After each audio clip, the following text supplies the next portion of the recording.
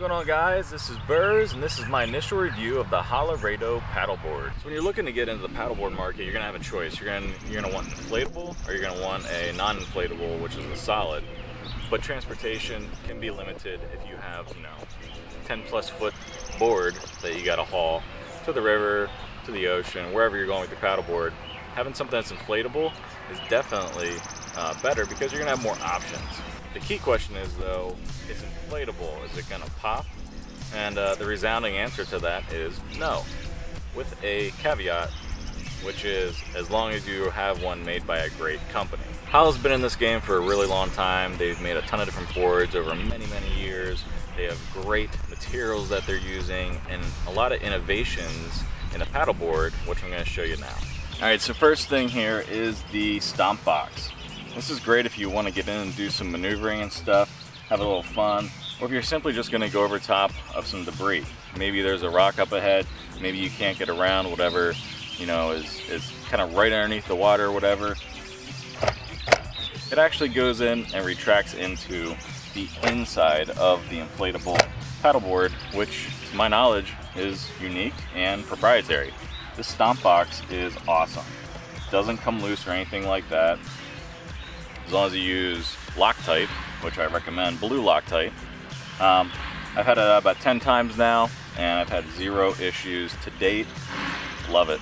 The board is super stable, and when you make a maneuver, it follows that maneuver very well.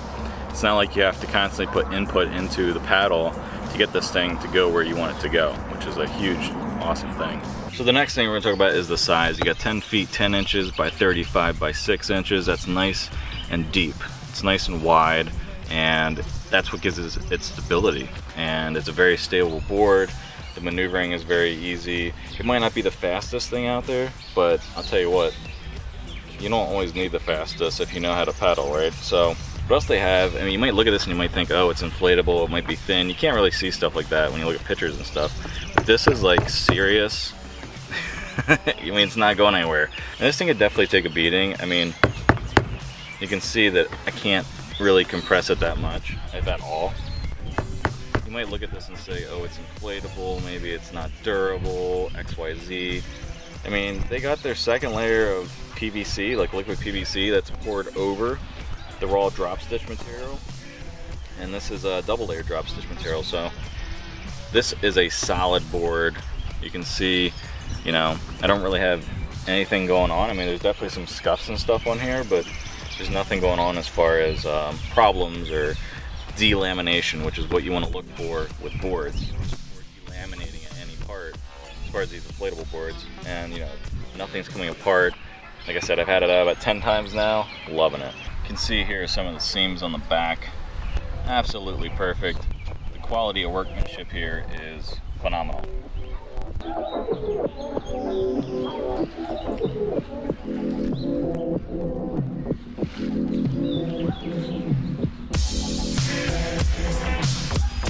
As far as your side fins are concerned, you got these what they call jelly fins. They go on and they click back.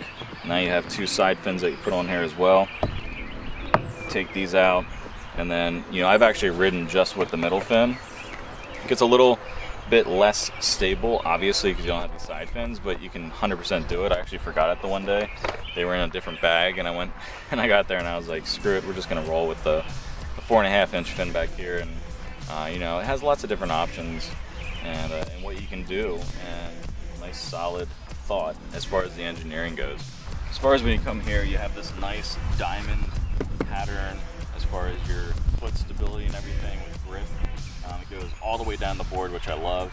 Some boards out there don't have that.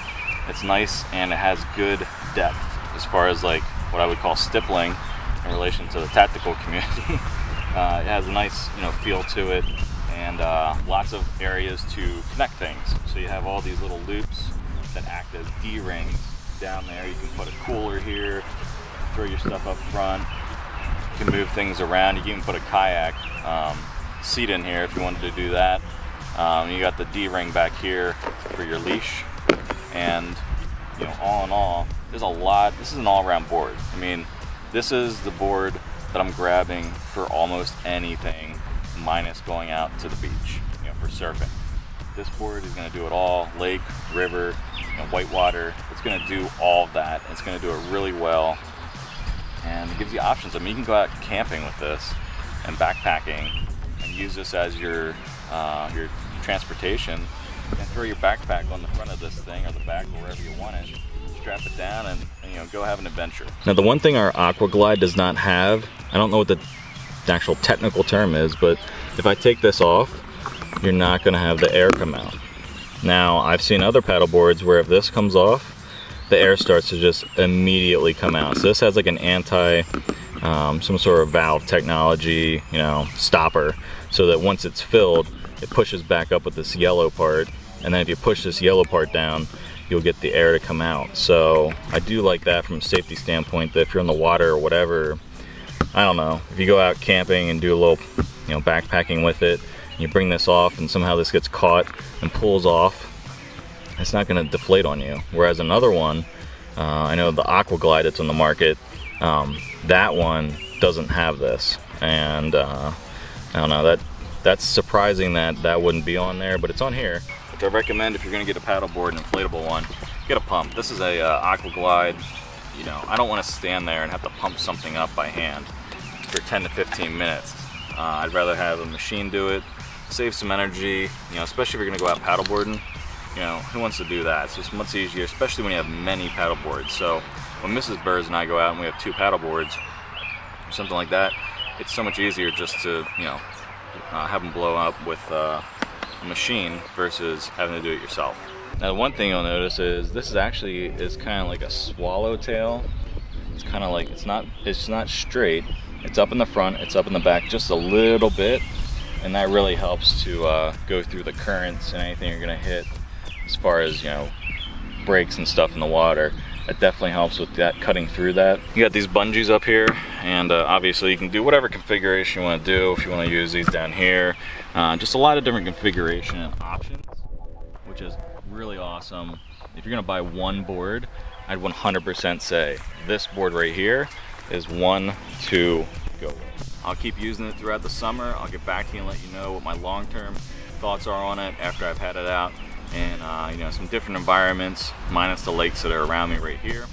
But so far so good, digging it, and I think you can definitely dig it yourself if you're interested in an inflatable paddleboard that is, what's my favorite word? Bomb-proof. So if you guys have inflatable paddleboards and you've used them, go ahead and put in the comments how they've worked for you. If you had Hala stuff in the past, go ahead and put that in the comments. Until next time, later.